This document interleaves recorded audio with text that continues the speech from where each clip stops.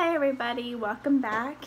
We are doing another reading video. We are still going through the Harry Potter series. In case you guys don't remember or haven't watched my other video, we are on Harry Potter and the Sorcerer's Stone. We are doing the second chapter this time. For all of you who've never read the Harry Potter series or have never seen the movies, the first chapter was talking about where we meet the Dursleys, who are Harry Potter's aunt and uncle. We meet Professor Dumbledore and Professor McGonagall and Hagrid. Professor Dumbledore asked Hagrid to bring Harry Potter to his aunt and uncle's house, even though his aunt and uncle are not okay with magic at all. So I'm actually going to be reading the illustrated version, mostly because I can't find my regular version of the book, but I figured you guys would like to see the pictures too. So I'll go through the pictures from the first chapter so you guys can see it. It has a picture of Hagrid in it. Yeah, I figured that you guys would be intrigued. So here's the cover. Harry Potter and the Sorcerer's Stone. It's got the picture of the Hogwarts Express.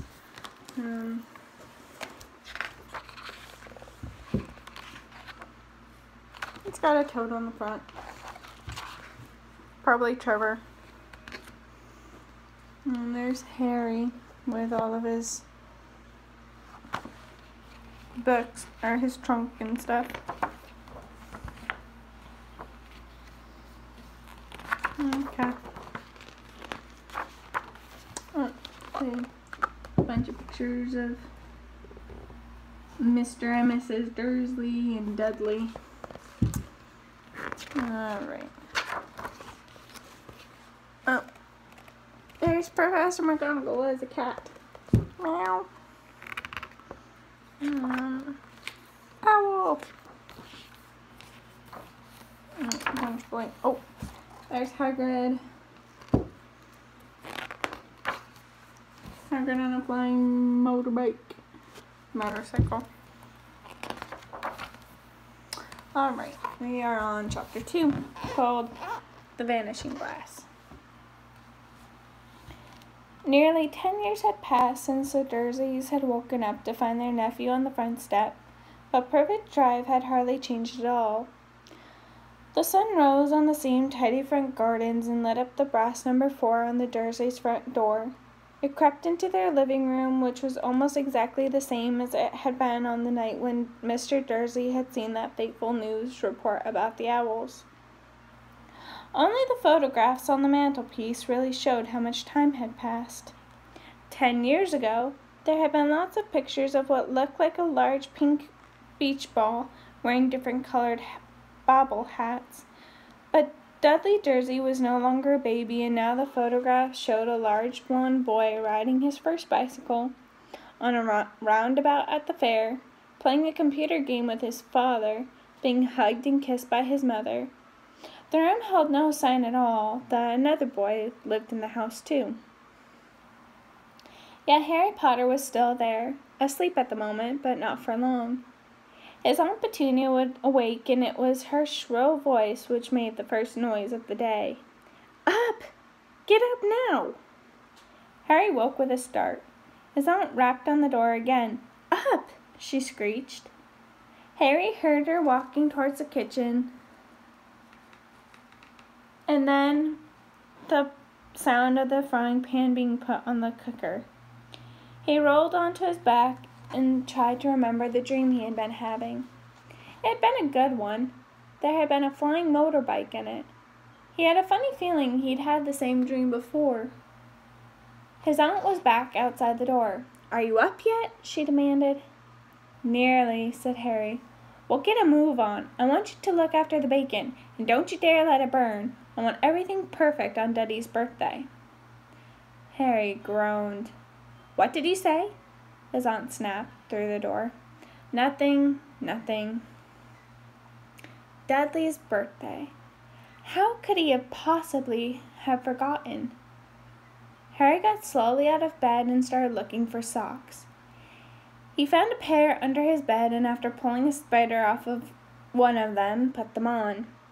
Harry was used to spiders because the cupboard under the stairs was full of them, and that was where he slept. When he was dressed, he went down the hall into the kitchen. The table was almost hidden beneath all of Dudley's birthday presents. It looked as though Dudley had gotten the new computer he wanted, not to mention the second television and the racing bike. Exactly why Dudley wanted a racing bike was a mystery to Harry, as Dudley was very fat and hated exercise. Unless, of course, it involved punching somebody. Dudley's favorite punch bag was Harry, but he couldn't often catch him. Harry didn't look it, but he was very fast.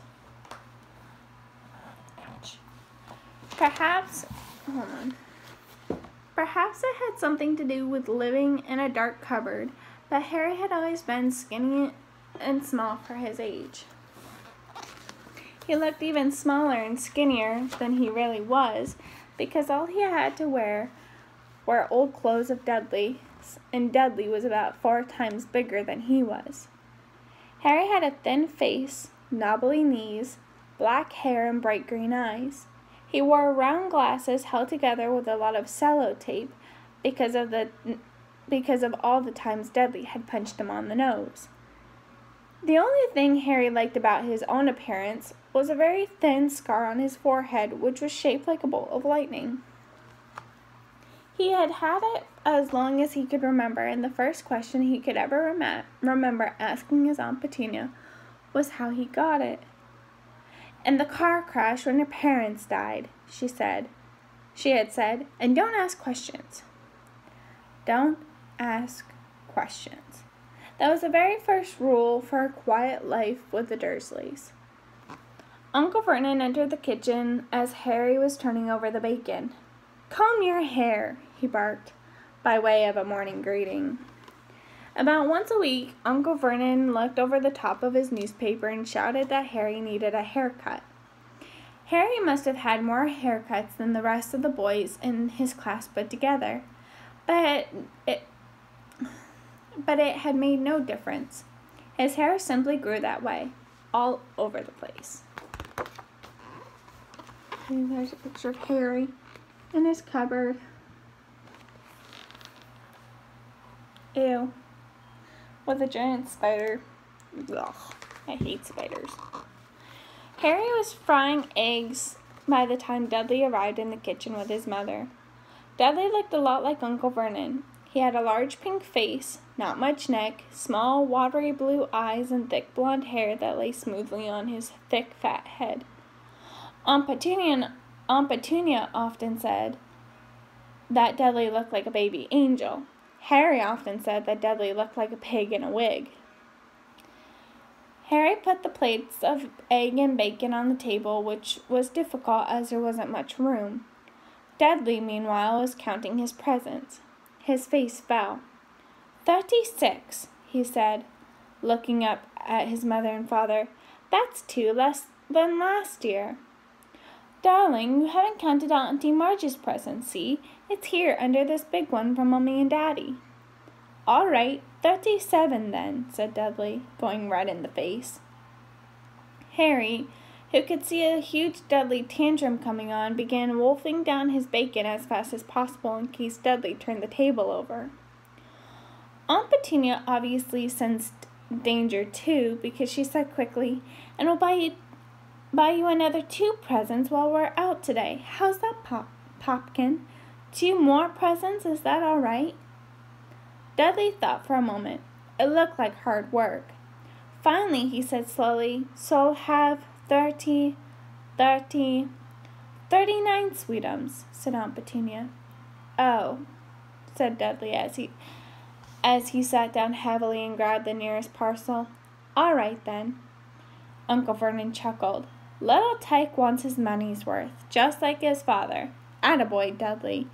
He ruffled Dudley's hair.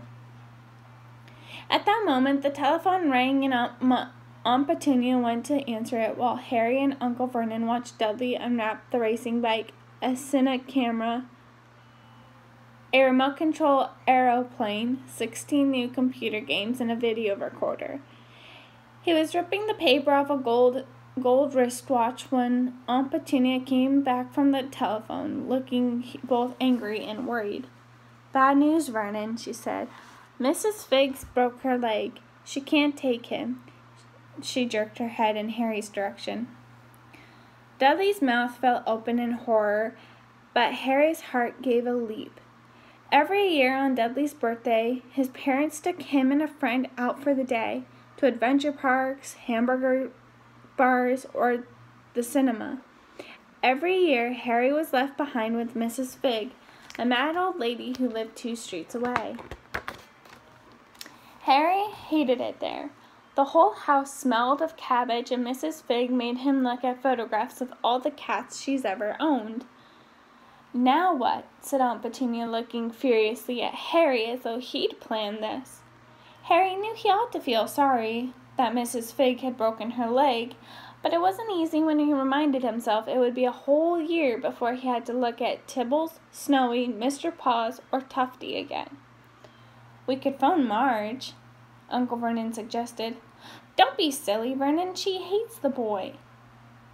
The Dursleys often spoke about Harry like this, as though he wasn't there, or rather, as though he was something very nasty that couldn't understand them, like a slug. "What about what's-her-name, your friend, Yvonne, on holidays?" snapped Aunt Petunia. "You could just leave me here," Harry put in hopefully. "He'd be able to watch what he wanted on television for a change, and maybe even have it go on Dudley's computer." Aunt Petunia looked as though she'd just swallowed a lemon. "And come back and find the house in ruins," she snarled. "I won't blow up the house," said Harry, but they weren't listening. "I suppose we could take him to the zoo," said Aunt Petunia slowly, "and leave him in the car." "That car's new. He's not sitting in it alone." Dudley began to cry loudly. In fact, he wasn't really crying. It had been years since he really cried. But he knew that if he screwed up his face and wailed, his mother would give him anything he wanted. "Dinky Duddy Duns, don't cry. Mummy won't let him spoil your special day," she cried, flinging her arms around him. "I don't want him to come," Dudley yelled between huge pretend sobs. "He always spoils everything." He shot Harry with a nasty grin through the gap in his mother's arms. Just then the doorbell rang. "Oh, good Lord, they're here," said Aunt Petunia frantically. And a moment later, Dudley's best friend, Pierce Polkiss, walked in with his mother. Pierce was a scrawny boy with a face like a rat. He was usually the one who held people's arms behind their backs while Dudley hit them. Dudley stopped pretending to cry at once. Half an hour later, Harry, who couldn't believe his luck, was sitting in the back of the Dursleys' car with Pearson and Dudley on the way to the zoo for the first time in his life. His aunt and uncle hadn't been able to think of anything else to do with him, but before they'd left, Uncle Vernon had taken Harry aside. "I'm warning you," he said, putting his large purple face right up close to Harry's. "I'm warning you now, boy. Any funny business, anything at all, and you'll be in that cupboard from now until Christmas." "I'm not going to do anything," said Harry, "honestly." But Uncle Vernon didn't believe him. No one ever did. The problem was, strange things often happened around Harry, and it was just no good telling the Dursleys he hadn't made them happen.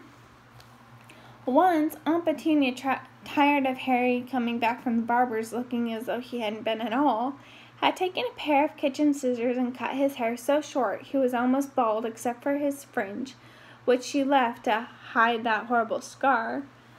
Dudley had laughed himself silly at Harry, who spent a sleepless night imagining school the next day, where he was already laughed at for his baggy clothes and sellotaped glasses.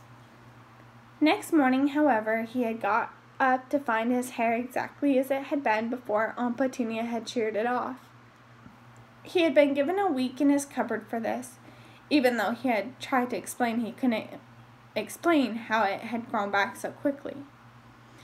Another time, Aunt Petunia had been trying to force him into a revolting old jumper of Dudley's, brown with orange baubles. The harder she tried to pull it over his head, the smaller it seemed to become, until finally it might have fit a glove puppet, but certainly wouldn't fit Harry. Aunt Petunia had decided it must have shrunk in the wash, and to his great relief, he wasn't punished for it. On the other hand, he'd gotten into terrible trouble for being found on the roof of the school kitchens. Dudley's gang... Vegas is playing Dallas. Also one of my teams. As most of you know, Anaheim's my team too. They won tonight against New Jersey, 6-5, I believe.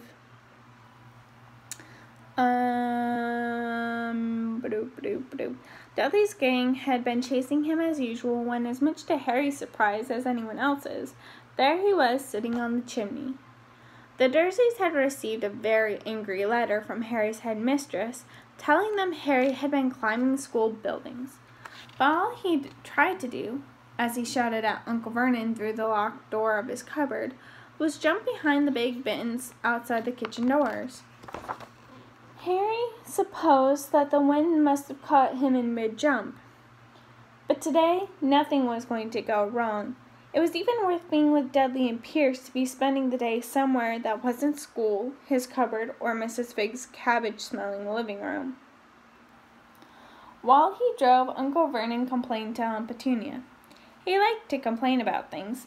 People at work, Harry, the council, Harry, the bank, and Harry were just a few of his favorite subjects. This morning, it was motorbikes. Roaring along like maniacs, the young hoodlums, he said as a motorbike overtook them. I had a dream about a motorbike, said Harry, remembering suddenly. It was flying. Uncle Vernon nearly crashed into the car in front. He turned right around in his seat and yelled at Harry, his face like a gigantic beetroot with a mustache, "Motorbikes don't fly!" Dudley and Pierce sniggered. I know they don't, said Harry. It was only a dream. But he wished he hadn't said anything. If there was one thing the Dursleys hated even more than his asking questions, it was his talking about anything acting in a way it shouldn't, no matter if it was in a dream or even a cartoon. They seemed to think he might get dangerous ideas. It was a very sunny Saturday, and the zoo was crowded with families.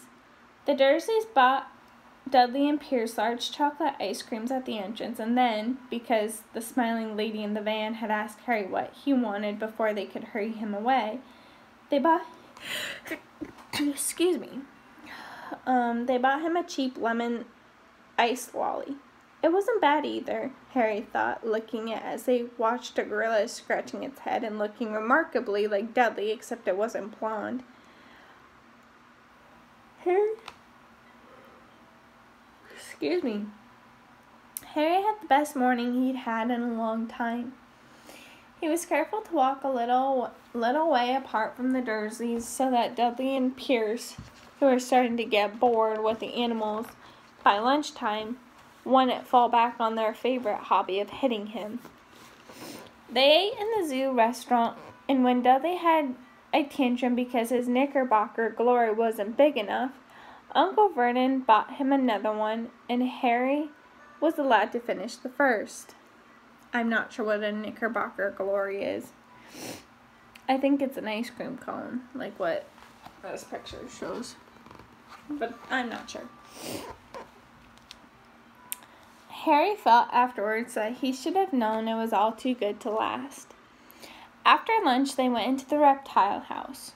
It was cool and dark in there, with lit windows all along the walls. Behind the glass, all sorts of lizards and snakes were crawling and slithering over bits of wood and stone. Dudley and Pierce wanted to see huge poisonous cobras and thick man-crushing pythons. Dudley quickly found the largest snake in the place. It could have wrapped its body twice around Uncle Vernon's car and crushed it into a dustbin, but at the moment it didn't look in the mood. In fact, it was fast asleep. Dudley stood with his nose pressed against the glass, staring at the glistening brown coils. "Make it move," he whined at his father. Uncle Vernon tapped at the glass, but the snake didn't budge. "Do it again," Dudley ordered. Uncle Vernon rapped the glass smartly with his knuckles, but the snake just snoozed on. "This is boring," Dudley moaned. He shuffled away. Harry moved in front of the tank and looked intently at the snake. He wouldn't have been surprised if it had died of boredom. No company except stupid people drumming their fingers on the glass, trying to disturb it all day long. It was worse than having a cupboard as a bedroom, where the only visitor was Aunt Petunia hammering on the door to wake you up. At least he got to visit the rest of the house. There's Harry looking into the snake's window.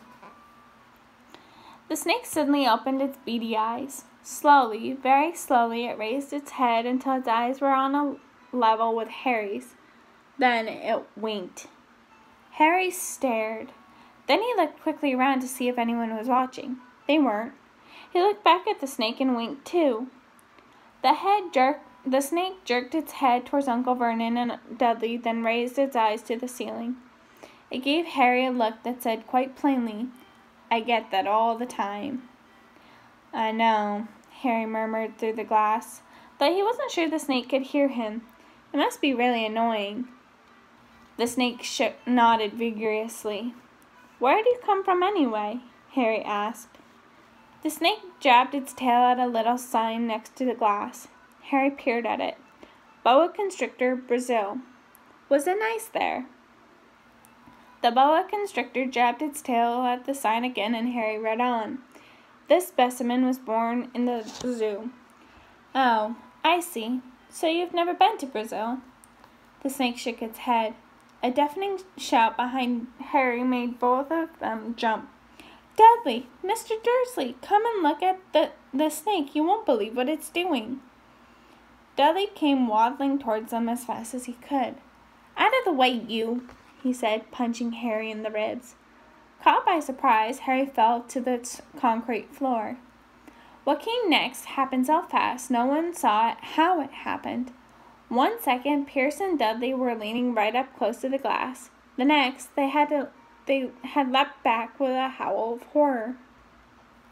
Harry sat up and gasped.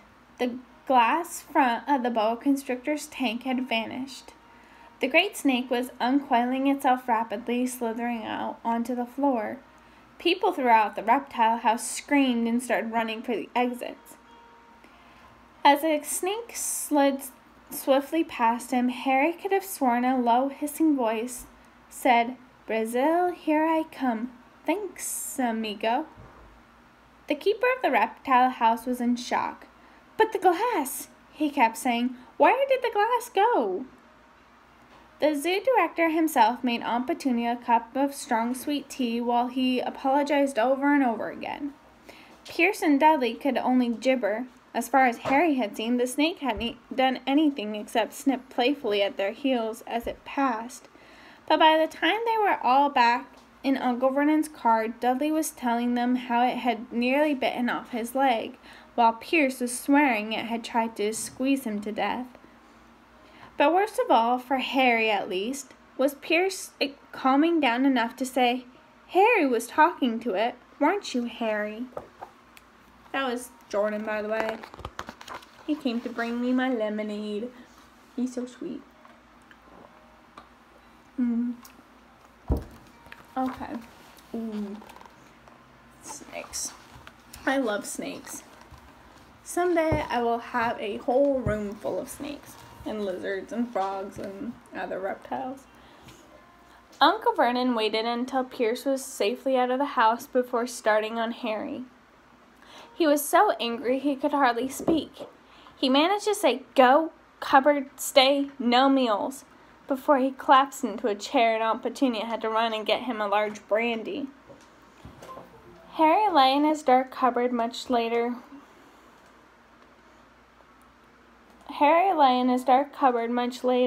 wishing he had a watch. He didn't know what time it was, and he couldn't be sure the Dursleys were asleep yet. Until they were, he couldn't risk sneaking into the kitchen for some food. He lived with the Dursleys almost 10 years, 10 miserable years, as long as he could remember, ever since he had been a baby and his parents had died in that car crash. He couldn't remember being in the car when his parents had died. Sometimes, when he strained his memory during long hours in his cupboard, he came up with a strange vision, a blinding flash of green light and a burning pain on his forehead. This, he supposed, was a crash, though he couldn't imagine where all the green light came from. He couldn't remember his parents at all. His aunt and uncle never spoke about them, and of course, he was forbidden to ask questions. There was no photographs of them in the house. When he had been younger, Harry had dreamed and dreamed of some unknown relation coming to take him away, but it had never happened. The Dursleys were his only family. Yet sometimes he thought, or maybe hoped, that strangers in the street seemed to know him. Very strange strangers they were, too. A tiny man with a violet top hat had bowed to him once while out shopping with Aunt Petunia and Dudley. After asking Harry furiously if he knew the man, Aunt Petunia had rushed them out of the shop without buying anything. A wild-looking old woman dressed in all green had waved merrily at him once on a bus. A bald man in a very long purple coat had actually shaken his hand in the street the other day and then walked away without a word. The weirdest thing about all these people was the way they seemed to vanish the second Harry tried to get a closer look. At school, Harry had no one. Everyone knew that Dudley's gang hated that odd Harry Potter in his baggy old clothes and broken glasses, and nobody liked to disagree with Dudley's gang. Chapter 3. Yeah, I'll read one more chapter. Chapter 3. The Letters from No One. The escape of the Brazilian boa constrictor earned Harry his longest ever punishment. By the time he was allowed out of his cupboard again, the summer holidays had started, and Dudley had already broken his new camera, crashed his remote-control airplane, and first time on his racing bike, knocked down old Mrs. Figg as she crossed Privet Drive on her crutches. Harry was glad school was over, but there was no escaping Dudley's gang, who visited the house every single day. Pierce, Dennis, Malcolm, and Gordon were all big and stupid, but as Dudley was the biggest and stupidest of the lot, he was the leader. The rest of them were all quite happy to join in Dudley's favorite sport, Harry hunting. This was why Harry spent as much time as possible out of the house, wandering around and thinking about the end of the holidays where he could see a tiny ray of hope. When September came, he would be going off to secondary school, and for the first time in his life, he wouldn't be with Dudley. Dudley had a place at Uncle Vernon's old school, Smeltings. Pierce Polkiss was going there too.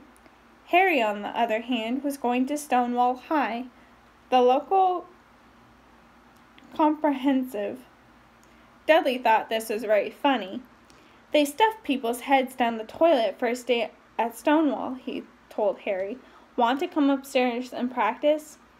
No thanks, said Harry. The poor toilet's never had anything as horrible as your head down it. It might be sick.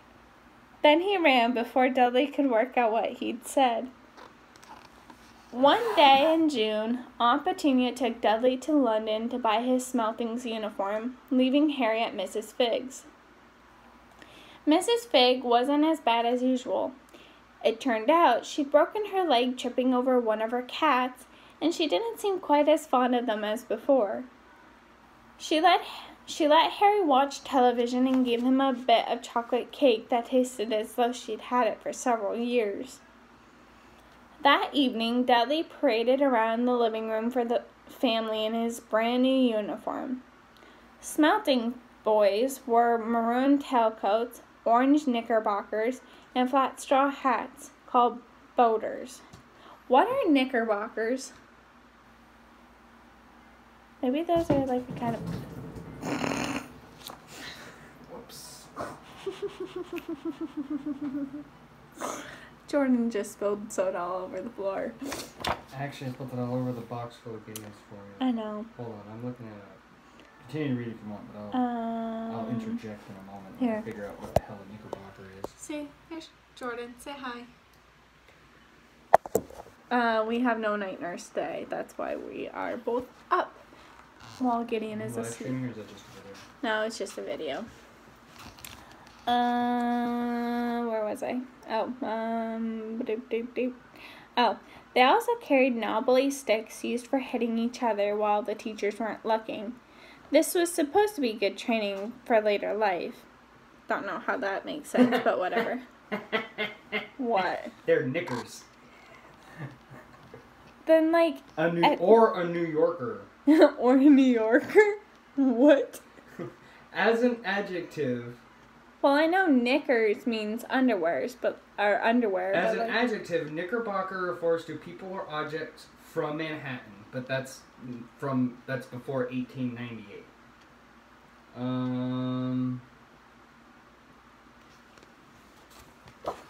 People, places, historical events, art, media. Bit of a history lesson. Apparently that's why the Knicks are called the Knicks, because they're actually the New York Knickerbockers. Oh. Knickerbockers clothing. Okay. Knickerbockers or knickers are a form of men's or boys' baggy knee trousers, particularly popular in the early 20th century United States. Golfers plus twos and plus fours are breeches of this type. Breeches or breeches. Right. Before World War II, skiers often wore knickerbockers too, usually ankle length. Till after World War I, in many English-speaking countries, including Britain, boys customarily wore short pants in summer and knickers or knee pants in winter. So it's like, in the summer they wear those little shorts, like schoolboy shorts. They had longer pants that they wore and they were called knickerbockers. That's what I thought. I just didn't know for sure. Knickerbockers, that's such a weird word. See, for example, the classic song Blues in the Night by Johnny Mercer. My mammy done told me when I was in knee pants. My mammy done told me, son. Okay. Okay. In Britain, they're always called knickerbockers. Knickers are women's underwear. Right. The fashion was imported from the U.S. around the 1860s until the 20s, when it was dispersed by above-knee-length short trousers or shorts, probably due to the popularity of the Scouting movement, whose uniform included shorts.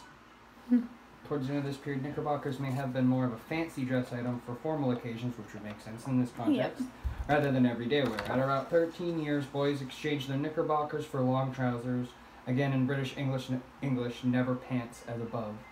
Today, knickerbockers are sometimes worn for walking or golf. So think golf pants. Weird. Okay. I would suggest just thinking golf pants. Okay. That's such a weird word.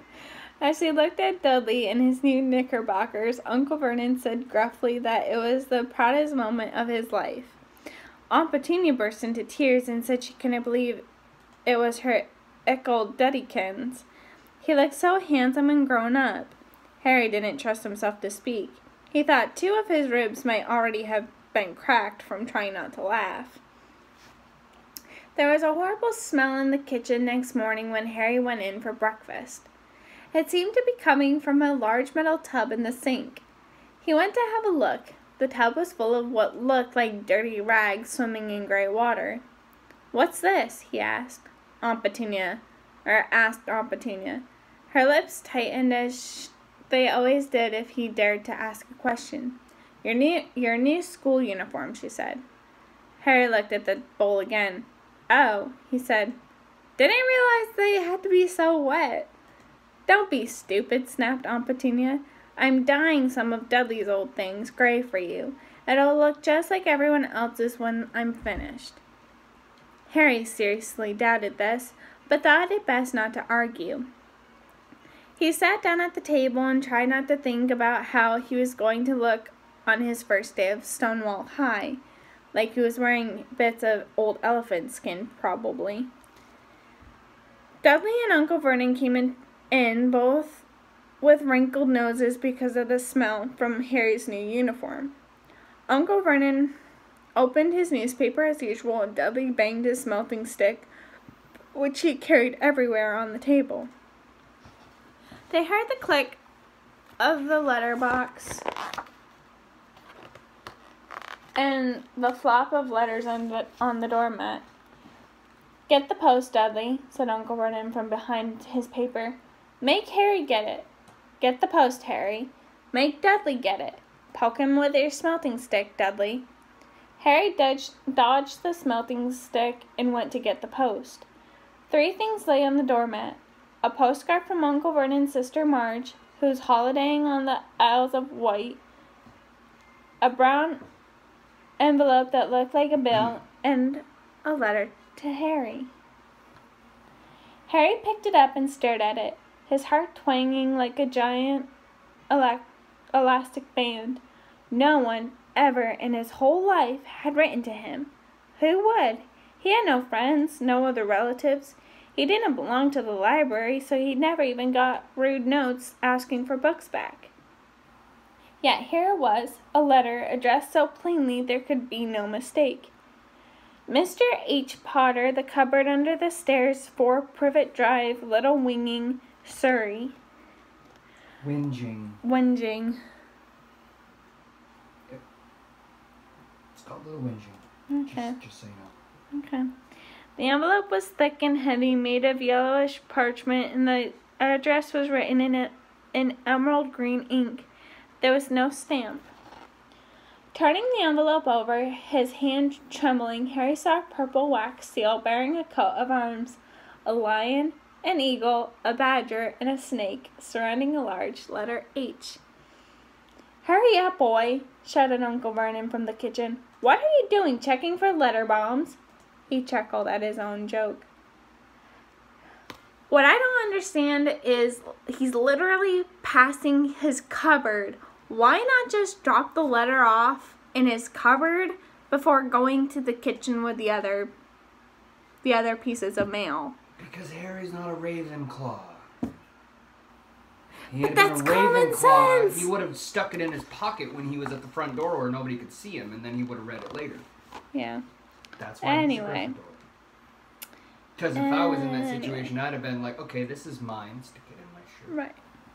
Because I would have thought there's no way they would let me have this.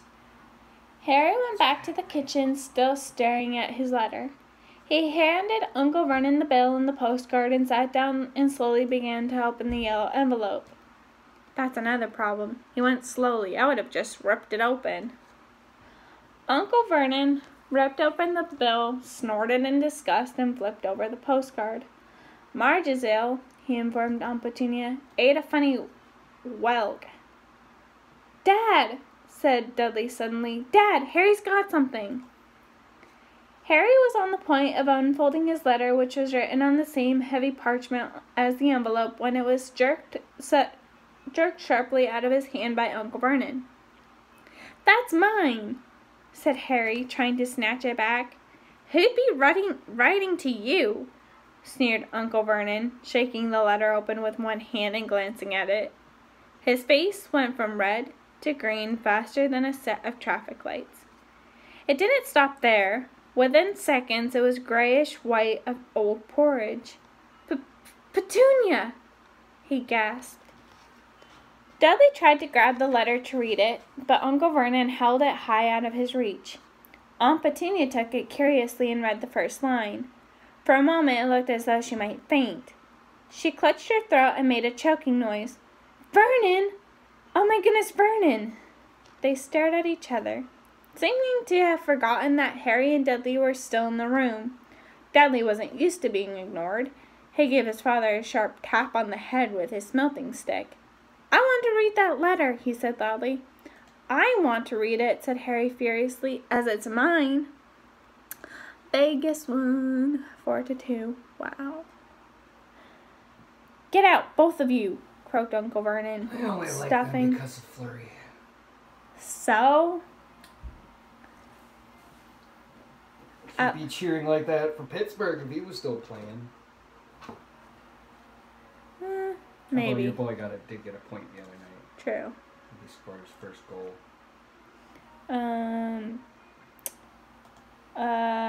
Get out, both of you, croaked Uncle Vernon, stuffing the letter back inside its envelope. Harry didn't move. I want my letter, he shouted. Let me see it, demanded Dudley. Out, roared Uncle Vernon, and he took both Harry and Dudley by the scruffs of their necks and threw them into the hall, slamming the kitchen door behind them. Harry and Dudley promptly had a furious but silent fight over who would listen at the keyhole.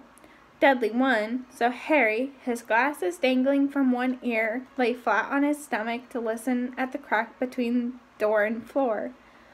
Vernon, Uncle Petunia was saying in a quivering voice, look at the address. How could they possibly know where he sleeps? You'd think they were watching the house.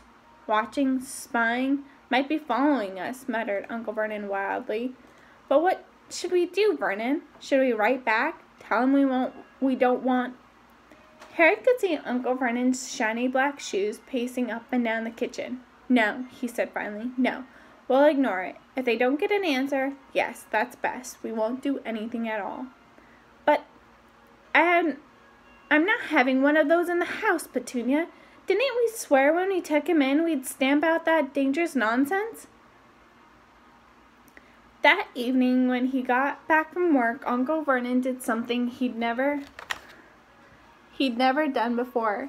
He visited Harry in his cupboard. Where's my letter? Said Harry. The moment Uncle Vernon had squeezed through the door. Who's writing to me? No one. It was addressed to you by mistake, said Uncle Vernon shortly. I have burned it. It was not a mistake, said Harry angrily. It has my cupboard on it. Silence! Yelled Uncle Vernon, and a couple of spiders fell from the ceiling. He took a few deep breaths and then forced his face into a smile which looked quite painful. Yes, Harry, about the cupboard. Your aunt and I have been thinking. You're really getting a bit big for it. We think it might be nice if you moved into Dudley's second bedroom. Why? Said Harry. Don't ask questions, snapped his uncle. Take the stuff upstairs now. There, see, there's a picture of Vernon with Dudley and Harry. The Dursleys' house had 4 bedrooms, one for Aunt Petunia and Uncle Vernon, one for visitors, usually Uncle Vernon's sister Marge, one where Dudley slept, and one where Dudley kept all the toys and things that didn't fit in his first bedroom. It only took Harry one trip upstairs to move everything he owned from the cupboard to this room. He sat down on the bed and stared around. Nearly everything in here was broken. The month-old camera was laying on top of a small working tank Dudley had once driven over the next door's dog. Huh?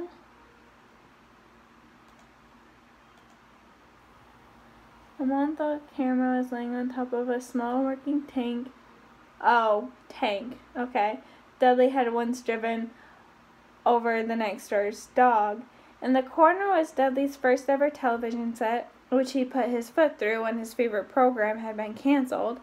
There was a large bird cage which had once held a parrot that Dudley had swapped at school for a real air rifle, which is now on the top shelf with the end all bent because Dudley had sat on it. Other shelves were full of books. These were the only things in the room that looked as though they'd never been touched. From downstairs came the sounds of Dudley bawling at his mother. I don't want him in there. I need that room. Make him get out. Harry sighed and stretched out on the bed. Yesterday he'd given anything to be up here. Today he'd rather be back in his cupboard with that letter than up here without it. Next morning at breakfast, everyone was rather quiet. Dudley was in shock. He screamed, whacked his father with his smelting stick, been sick on purpose, kicked his mother, and thrown his tortoise through the greenhouse roof, and he still didn't have his room back. Harry was thinking about this time yesterday and bitterly wishing he'd opened the letter in the hall. Uncle Vernon and Aunt Petunia kept looking at each other darkly. When the post arrived, Uncle Vernon, who seemed to be trying to be nice to Harry, made Dudley go and get it. They heard him banging things with his smelting stick all the way down the hall. Then he shouted, "There's another one! Mr. H. Potter, the smallest bedroom, 4 Privet Drive." With a strangled cry, Uncle Vernon leapt from his seat and ran down the hall, Harry right behind him. Uncle Vernon had to wrestle Dudley to the ground to get the letter from him, which was made difficult by the fact that Harry had grabbed Uncle Vernon around the neck from behind. After a minute of confused fighting in which everyone got hit a lot by the smelting stick, Uncle Vernon straightened up, gasping for breath, with Harry's letter clutched in his hand. "Go to your cupboard, your bedroom," he wheezed at Harry. "Dudley, go, just go." Harry walked around and around his new room. Someone knew he'd moved out of his cupboard, and they seemed to know he hadn't received his first letter. Surely that meant they'd try again, and this time he'd make sure they didn't fail. He had a plan. The repaired alarm clock rang at 6 o'clock the next morning. Harry turned it off quickly and dressed silently. He mustn't wake the Dursleys. He stole downstairs without turning on any of the lights. He was going to wait for the postman on the corner of Privet Drive and get the letters for number 4 first. His heart hammered as he crept across the dark hall towards the front door. "Ah!" Harry leapt into the air. He trotted on something big and squashy on the doormat. Something alive. Lights clicked on upstairs, and to his horror, Harry realized that the big squashy something had been his uncle's face. Uncle Vernon had been lying at the foot of the front door in a sleeping bag, clearly making sure that Harry didn't do exactly what he'd been trying to do. He shouted at Harry for about half an hour and then told him to go and make a cup of tea. Harry shuffled miserably off into the kitchen, and by the time he got back, the post had arrived right into Uncle Vernon's lap. Harry had seen 3 letters addressed in green ink. "I want," he began, but Uncle Vernon was tearing the letters into pieces before his eyes. Uncle Vernon didn't go to work that day. He stayed at home and nailed up the letter box. "See," he explained to Aunt Petunia through a mouth full of nails, "if they can't deliver them, they'll just give up." "I'm not sure that's how it works, Vernon." "Oh, these people's minds work in strange ways, Petunia. They're not like you and me," said Uncle Vernon, trying to knock in a nail with a piece of fruit cake Aunt Petunia had just brought him. On Friday, no fewer than 12 letters arrived for Harry. As they couldn't go through the letter box, they had been pushed under the door, slot through the sides, and a few even forced through the small window in the downstairs toilet. Uncle Vernon stayed at home again.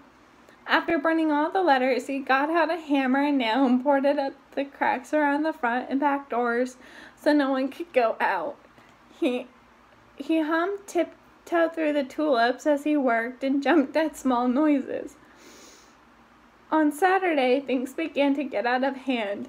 24 letters to Harry found their way into the house, rolled up and hidden inside each of the 24 eggs that the very confused milkman had handed Aunt Petunia through the living room window.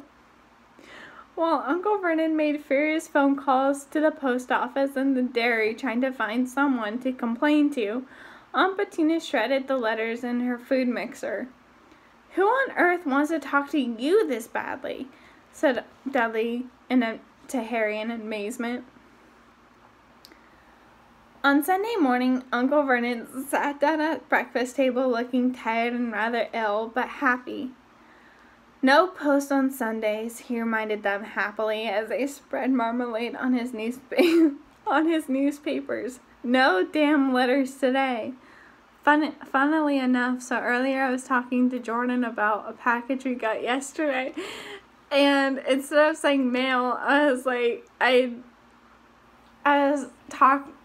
said to Jordan that I was talking to a nurse, and I said there shouldn't be any post yesterday, and Jordan was like, normal people call it mail, and I'm like, I'm sorry, I had a Harry Potter moment. I said we're American. We call it mail in America.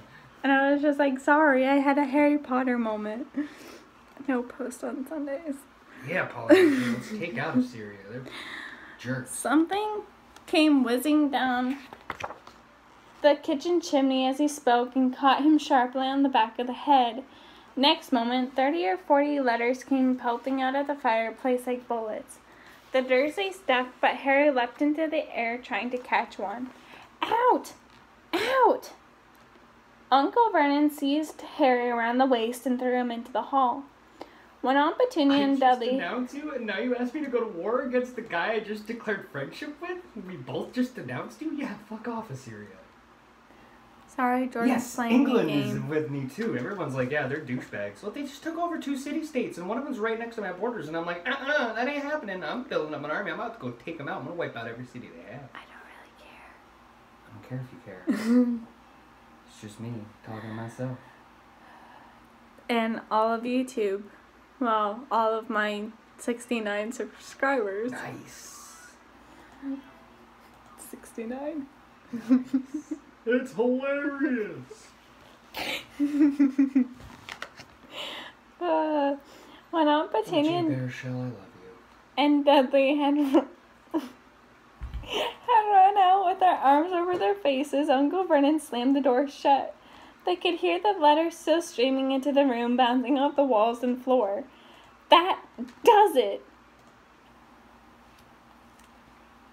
said Uncle Vernon, trying to speak calmly but pulling a great tuft out of his mustache at the same time.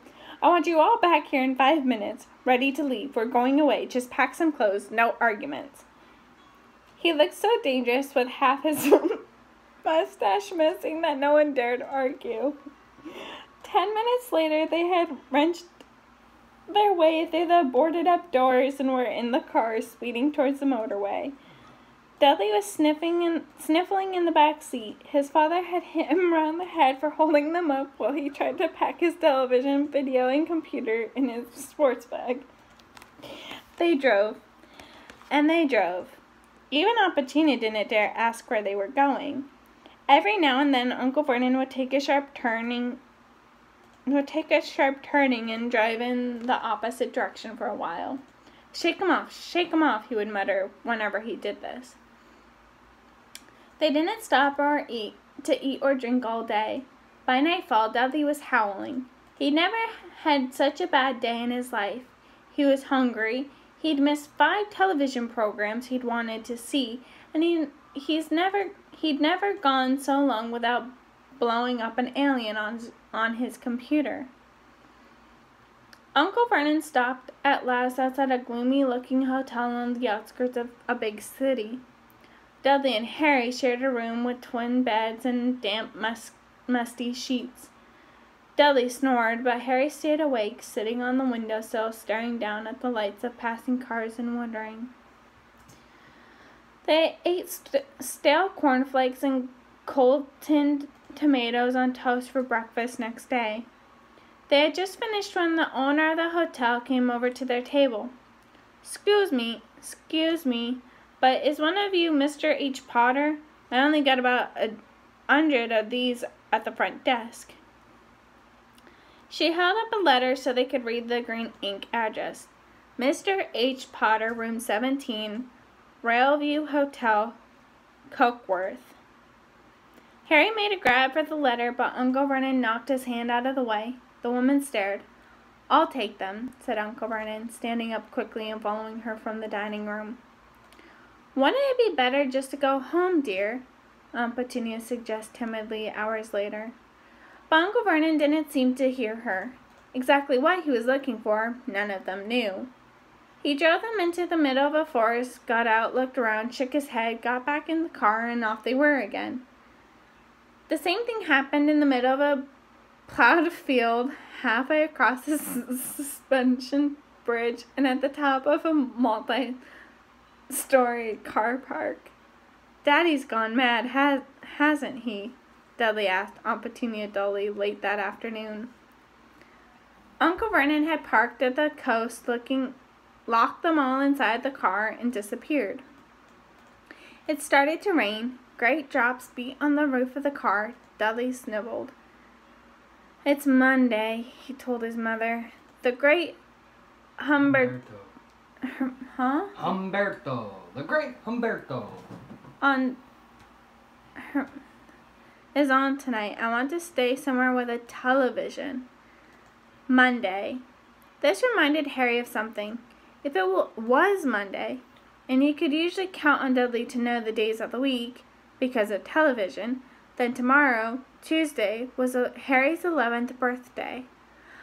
Of course, his birthdays were never exactly fun. Last year, the Dursleys had given him a coat hanger and a pair of Uncle Vernon's old socks. Still, you weren't 11 every day. Only for a year. Uncle Vernon was back, and he was smiling. He was also carrying a long, thin package and didn't answer Aunt Petunia when she asked what he bought. "Found the perfect place," he said. "Come on, everyone out." It was very cold outside the car. Uncle Vernon was pointing at what looked like a large rock way out to sea. Perched on top of the rocks was the most miserable little shack you could imagine. One thing was certain, there was no television in there. "Storm forecast for tonight," said Uncle Vernon gleefully, clapping his hands together, "and this gentleman's kindly agreed to lend us his boat."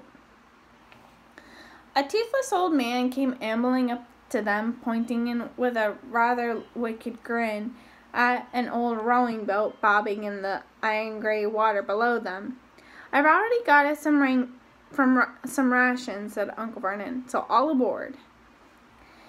It was freezing in the boat. Icy sea spray and rain crept down their necks, and a chilly wind whipped their faces.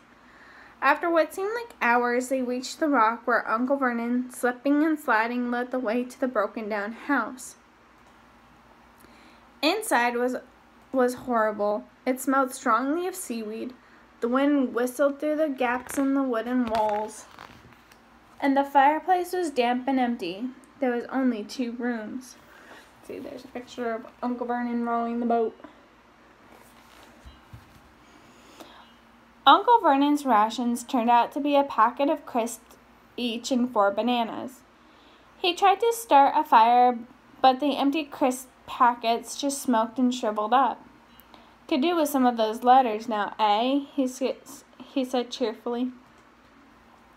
He was in a very good mood. Obviously, he thought nobody stood a chance of reaching them here in a storm to deliver post. Harry privately agreed, though the thought didn't cheer him up at all. As night fell, the promised storm blew up around them. Spray from the high waves splattered the walls of the hut, and a fierce wind rattled the filthy windows. Aunt Petunia found a few moldy blankets in the second room and made up a bed for Dudley on the moth-eaten sofa. She and Uncle Vernon went off to the lumpy bed next door, and Harry was left to find the softest bit of floor he could and to curl up under the thinnest, most ragged blanket. The storm raged more and more furiously as the night went on. Harry couldn't sleep. He shivered and turned over, trying to get comfortable, his stomach rumbling with hunger. Dudley's snores were drowned by the low rolls of thunder that started near midnight. The lighted dials of Dudley's watch, which was dangling over the edge of the sofa on his fat wrist, told Harry he'd been 11 in 10 minutes' time. He lay and watched his birthday tick closer, wondering if the Dursleys would remember at all, wondering where the letter writer was now. 5 minutes to go. Harry heard something creak outside. He hoped the roof wasn't going to fall in. although he might be warmer if it did. 4 minutes to go. Maybe the house in Privet Drive would be so full of letters when they got back that he'd be able to steal one somehow. 3 minutes to go. Was that the sea slapping hard on the rock like that? And 2 minutes ago, what was that funny crunching noise? Was the rock crumbling into the sea? 1 minute to go and he'd be 11. 30 seconds, 20, 10, 9. Maybe he'd wake Dudley up just to annoy him. 3, 2, 1, boom! The whole shack shivered and Harry sat bolt upright, staring at the door. Someone was outside, knocking to come in. And we will wait to read the next chapter. Hope you guys enjoyed that. Let me know what you think. And I hope you all have a great night. Bye.